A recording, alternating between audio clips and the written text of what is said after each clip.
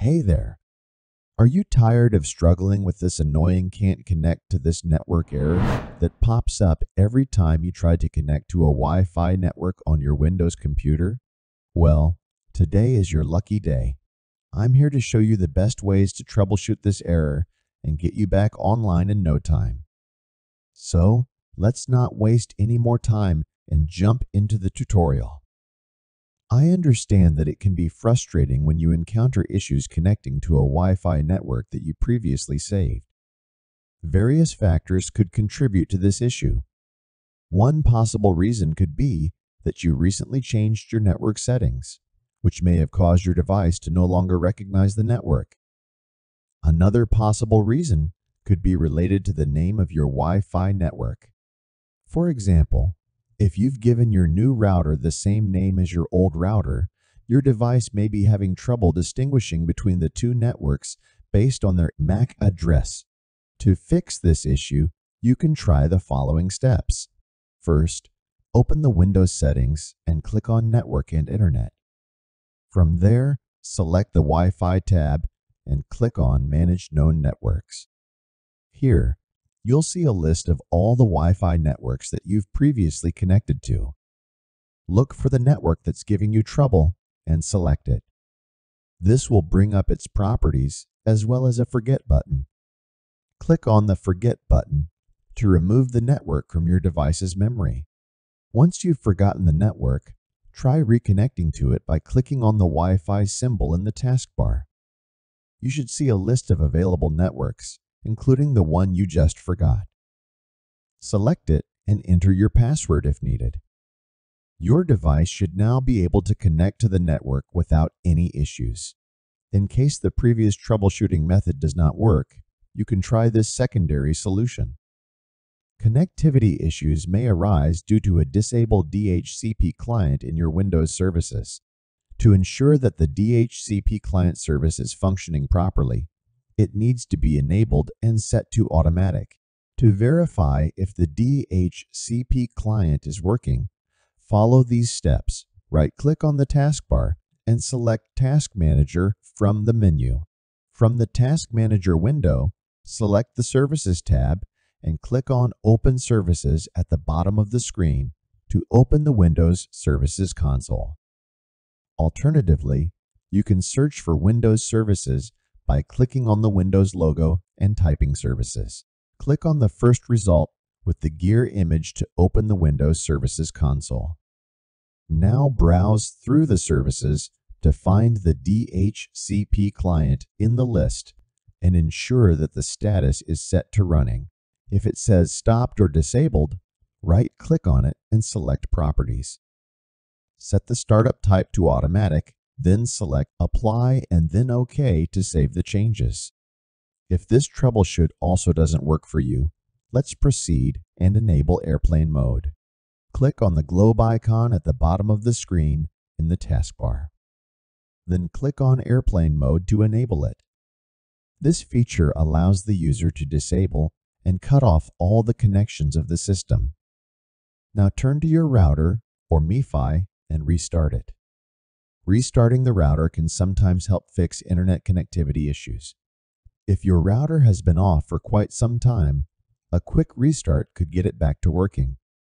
So after the router is back online, then go back and click on the airplane mode to disable it to connect to the Wi-Fi network successfully. Sometimes disabling and then re-enabling the network interface card can help you fix this network issue.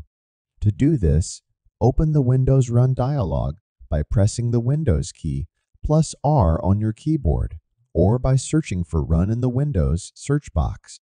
Once the Run dialog is open, type in ncpa.cpl and click on OK to open the Network Connections window. Right-click on the Wi-Fi network and select Disable. After a few seconds, right-click again and select Enable. After completing these steps, restart your computer and attempt to connect to your Wi-Fi network again. If the previous solution does not fix your connection issue, try adding the network manually. First, open the control panel and click on Network and Internet. Then click on Network and Sharing Center to open the dialog box. Next, click on Set up a connection or network to open another dialog box, and then click on Manually connect to a wireless network.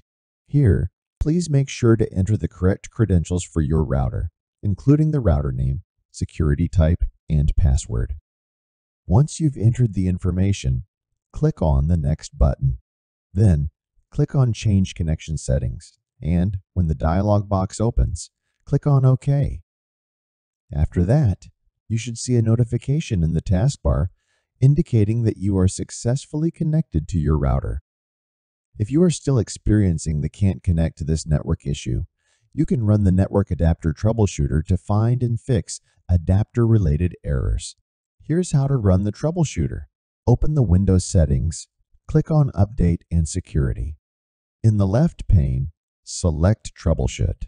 Then click on Additional Troubleshooters. Scroll and locate Network Adapter. Click on it and run the Troubleshooter. Wait for the program to run and detect any problems with your computer's network adapter. Select Wi-Fi from the network listed and click on Next to run the network adapter diagnostics. After the diagnosing finishes, restart your router and try to connect to the network to see if the problem has been resolved. Resetting your computer network can help solve the can't connect to this network problem. To do so, open the Windows settings and select Network and Internet. In the left pane, make sure Status is selected. In the right pane, scroll and click on Network Reset. Click on the Reset Now button. This will remove network adapters, reinstall them, and set other networks back to their original settings.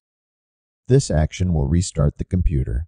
After your computer has finished restarting, you can revisit the network in Internet settings. Then, click on Change Adapter Options to open the Network Connections page. Right-click on Wi-Fi and select Properties from the drop-down menu to open a dialog box. Scroll through the connections and uncheck IPv6 Internet Protocol. Proceed and click on the OK button. One reason for disabling the IPv6 protocol is that some router administrators may not support or be more familiar with the IPv4 protocol when monitoring and managing networks, particularly when working with older legacy systems.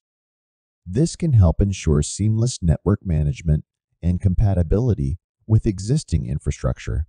Here are some additional tips to consider when troubleshooting internet connection issues. First, always check if there is any software installed on your computer that might have strict firewall rules or security policies blocking your router. Some antivirus programs, such as Norton and Malwarebytes, include network intrusion protection that acts as a software firewall to filter and block malicious traffic. Additionally, make sure to check if you are within the signal range of your router. The further away you move from the router, the slower your internet connection will be, and if you move too far, the connection may fail altogether. It's also important to be aware that other wireless signals in your location can interfere with your router's connection range. Finally, keep in mind that your internet service provider might block your account if you exceed bandwidth caps. To avoid this, make sure to keep your subscription updated and be mindful of your data usage to prevent your internet service provider from restricting your network access. I hope one of these tips helps you fix the can't connect to this network issue. Don't forget to like the video, subscribe to the channel, and share the video. Stay tuned for more tutorial videos in the future.